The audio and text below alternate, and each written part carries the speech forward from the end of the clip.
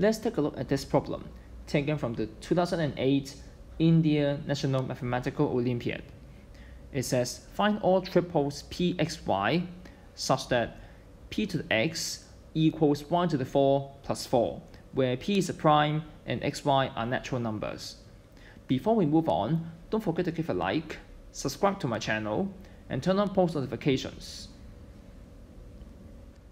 This is a pretty simple Diophantine equation because there are a number of very obvious features that allows me to go very far from the original equation. The first one is that with a prime.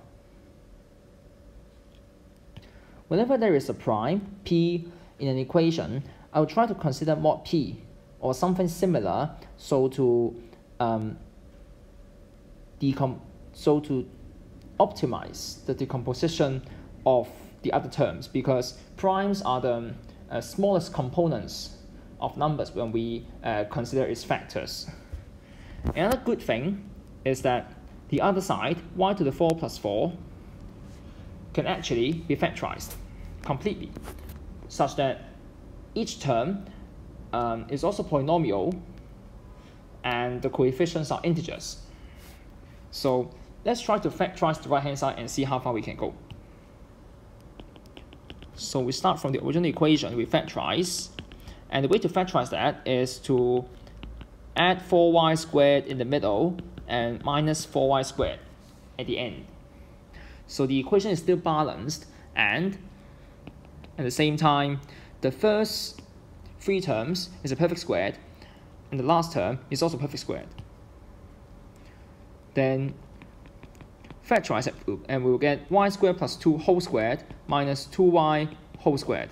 And so p to the x equals y squared plus 2y plus 2 times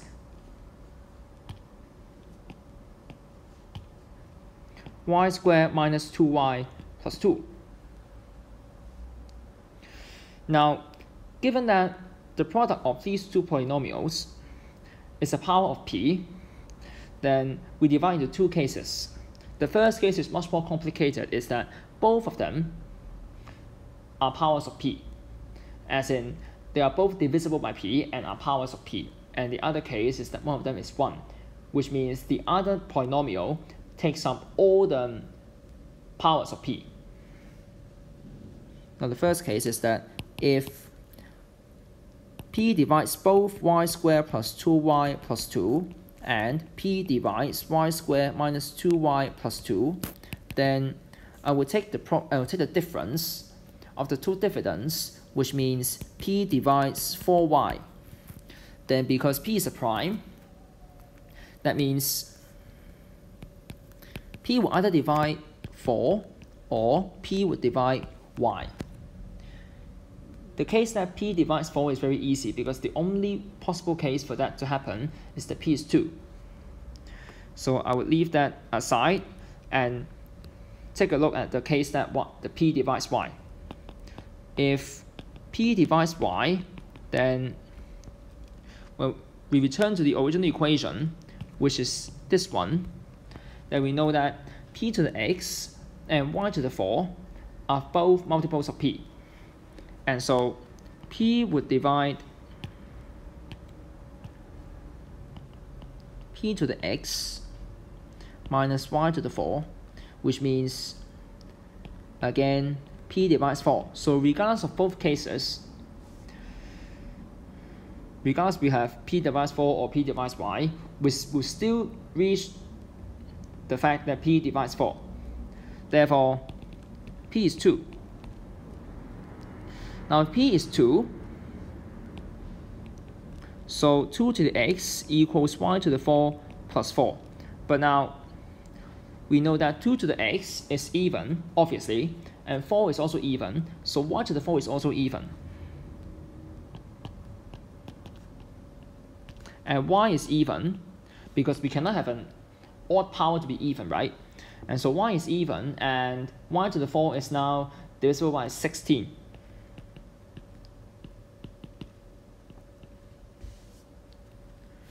Now we take a look at the two-added valuation of both sides. It sounds like a very fancy term, but the meaning is simply the highest power of 2 that can divide that expression.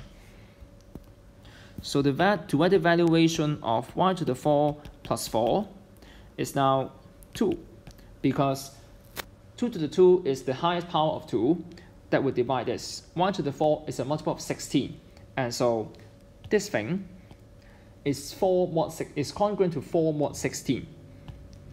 And so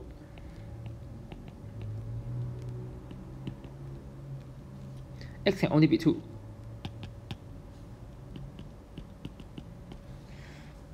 But that's not possible, right? Because 2 to the 2 equals y to the 4 plus 4, and y is 0, which is wrong. Y is a natural number, so y has to start from 1. So now, this case will not hold.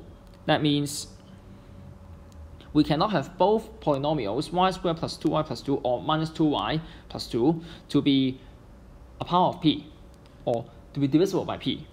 So one of them must be 1.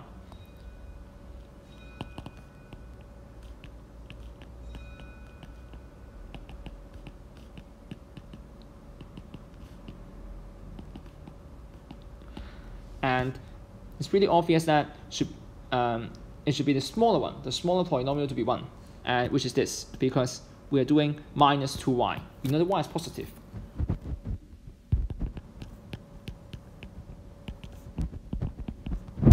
And there's a very easy quadratic equation that gives us y equals 1. And so therefore, p to the x equals 1 plus 4. And so p equals 5 and x equals 1. So to conclude,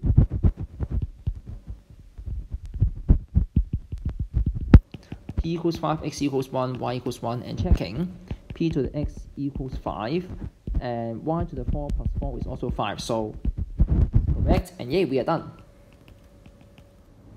I hope you enjoyed the video. Feel free to suggest any alternatives in the comments. If you like my videos, make sure to subscribe to my channel right now. Thank you for your support. See you next time.